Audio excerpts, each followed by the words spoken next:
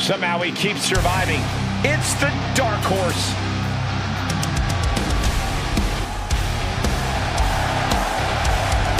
The following contest is scheduled for one fall. Making his way to the ring from New York, weighing in at 230 pounds, RPM. He's already strung together 2 victories tonight. Why not make it 3? Why not? Because he's facing Braun Strowman. I don't think I need to say anything else.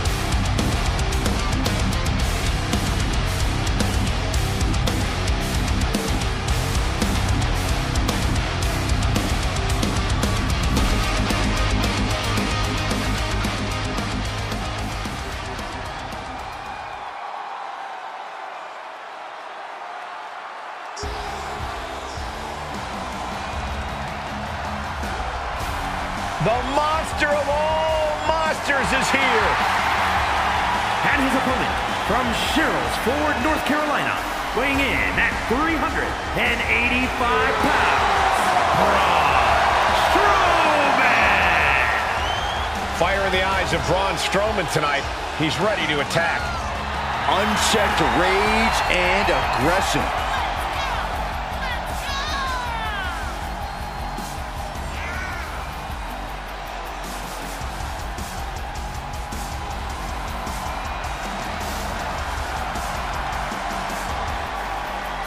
Out to barrel through the opposition.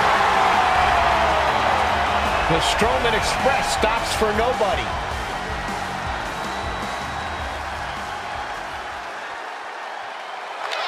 Wear and tear on the dark horse of the tournament. This genuine monster. The guy that'll take the count-out loss and call it a night. Wins in our opening match tonight. This man. Brutal. Oh. Big boot. Whittled down.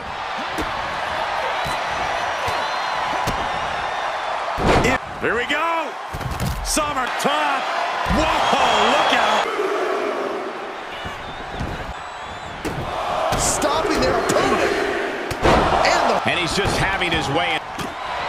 Oh, the monster among men with freakish strength. Way up there.